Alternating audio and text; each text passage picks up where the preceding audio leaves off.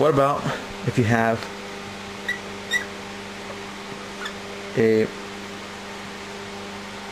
something that looks like this? You have a nitrogen in there. Let's see, I'll leave it like this first time. Okay, so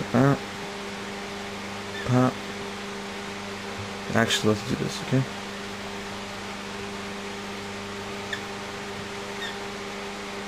okay,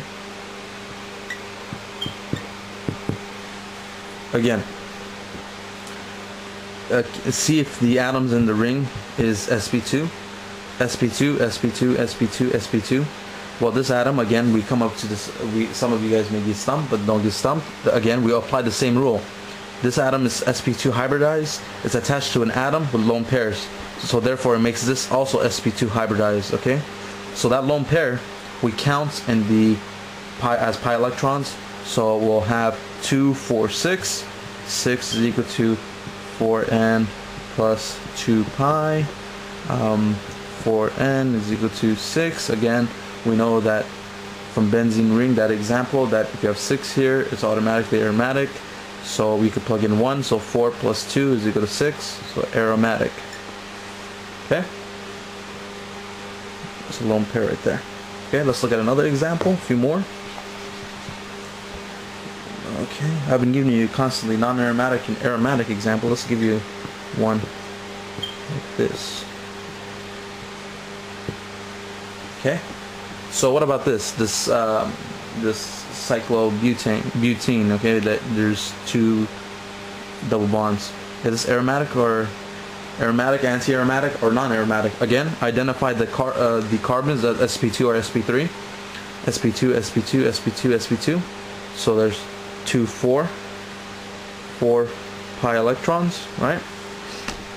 Again, identify if it's sp2 or sp3. Move on to this category, count the electrons, so 2, 4, set it equal to this formula right here, and to this one right here, so 4n plus 2 pi is equal to 4, and 4n plus, 4n is equal to 4, and then, can you plug in a number? So if you plug in 0, it will be 4 times 0 is 0, plus 2, well then that means that 2 is equal to 4, and that's not true. If you plug in if you plug in 1, this formula would equal 6. That's also wrong. So we can't really plug in any number here that would give us 4. So what about here? If we plug in 1 for n, it will be 4 times 1, so it will be 4 is equal to 4. So this molecule here is just checks off. This anti-aromatic. Again, we couldn't plug any numbers for n so that the expression will be true, so that this side will equal 4. However, in this case, we were able to plug in 1, and we were able to set this side equal to this side. Again, we can't plug in decimals, negative values. Just plug in whole numbers, 0, 1, 2, 3, 4, 5, so on and so forth. Okay, so this one's anti. Okay, let's look at some more examples. Now this is going to get a little bit tricky. So there's the next few examples are going to get a little bit tricky, but stay with me, okay? And this is going to require a little bit more thinking. So let's just say we have, okay, nitrogen here, form a double bond there, double bond there, double bond there, lone pairs, okay? So what about in this case? Okay, again, systematically we're going to approach the problem, identify if everything is sp2 hybridized in this molecule, sp2, sp2, sp2, sp2, sp2, sp2. Okay, if you guys are a little bit hesitant, you can also look at this atom here, sp2 hybridized. Wow, that's really hard for me to say that word. Hybridized, and it's attached to an atom with lone pairs. It's also sp2, or it's this atom is attached to 1, 2, and basically 3 other things. Okay, so everything is sp2 hybridized. Okay, so we move on to this category over here. We completely forget about non-aromatic. Now we have to apply the rule 4n plus 2 pi 4n. Okay, so what are some of your guys' guesses? How many pi electrons do you guys count? Some of you guys may say, well, there's 2, 4, 6, 8. Okay, 8 electrons, right? And some of you guys may say there's 6, but those are just guesses. I want you guys to understand why it's either 8 or 6. Okay, the answer is 6. Okay, it's not 8, and I'll tell you why. Okay, and this requires a little bit. This touches the surface of quantum mechanics, you know, orbitals and stuff like that. But I'll try to do my best to explain it. Okay. So I say there's 6 electrons, 6 pi electrons. So why is that? Well, we know that this is sp2 hybridized, right? So if something is sp2 hybridized, right? That means that in order for it to be sp2 hybridized, we needed one s orbital plus we needed 2 p orbitals. Okay. Okay. We needed 2 p orbitals, right? This should be like some Gen Chem stuff. Okay. So we mix these orbitals, and we get, from the conservation of atomic orbitals, we get 3 new sp2 orbitals. So we get sp2, sp2, and sp2. We get 3 of them. Okay, so however many atomic orbitals you start off with, that's how many hybridized orbitals you're going to end up with. So you start off with 3, you're going to end up with 3 hybridized orbitals. Okay, so that means that if we used up, okay, again, you guys should know this, that there's only one s orbital, there are 3 p orbitals. So if we used up 2 p orbitals, that means that we have 1 p orbital left, 1 empty p orbital. So we have 1 p orbital left, right? Let's put a little division between the two. Okay. So this is what we are left off with: 3 sp2 hybridized orbitals and 1 p orbital. And we know that these formulas, okay, we know that we have completely gone away from this section. We're in this section here, and we're just now trying to determine if it's aromatic or anti-aromatic.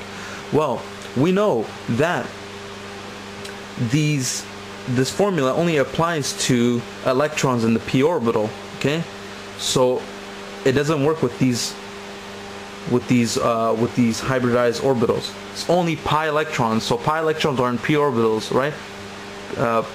There's a little thing that my professor used to say: p's make pi's. Okay, so we're only dealing with p orbitals. Okay, these rules are based off of electrons in the p orbitals. Okay, so this part is easy. That's a double bond. 2 p orbitals overlap to form a double bond, right? So I can just draw that in. I wish I had a different color. Right, 2 p orbitals overlap to form that double bond. Again, the same thing is true for here. Okay, something that looks like that. Kind of looks weird, but bear with me. Now in this case, we have a lone pair and a double bond. And we know from our Gen Chem classes, our general chemistry classes, that in order to make a double bond, you need 2 p orbitals to overlap. So if this nitrogen, again, this whole thing is referring to the nitrogen atom. Okay, so if this nitrogen atom has only 1 p orbital, 1 empty p orbital left over, okay, it has only 1 left, that 1 p orbital is used up to make this double bond. Okay, so again, if these formulas are based off of the electrons in p orbitals, then that would mean that this would be included in the pi electron count that we set equal to these formulas. So therefore that would mean that this lone pair is in an sp2 orbital, and this bond here is sp2 is an sp2 and an sp2 overlap, and this bond here is an sp2 and sp2 overlap, okay? This right here, that double bond is used up. This double bond is made by using up this empty p orbital this nitrogen atom had, okay? This nitrogen atom has only one empty p orbital, and that empty p orbital is used up to make this double bond, okay? In order to make the rest of these bonds, like this one here and the other one here, they use up sp2 hybridized orbitals, okay? So again, this is a really important concept, okay? In order to make this double bond, this nitrogen needed a empty p orbital. It used up that empty p orbital, so we can just cross it out. So this lone pair is not in a p orbital, it's in an sp2 orbital, and like I stated, in order to count the total pi electrons, we only count the electrons in p orbitals. This is an sp2 orbital. We don't count that. It's not part of the pi electron count. So in total, you know, it's a little bit long-winded, this whole explanation, but I think it's really important for you guys to understand it, is that the total count is 2, 4, 6. So 4n plus 2 pi is equal to 6, right?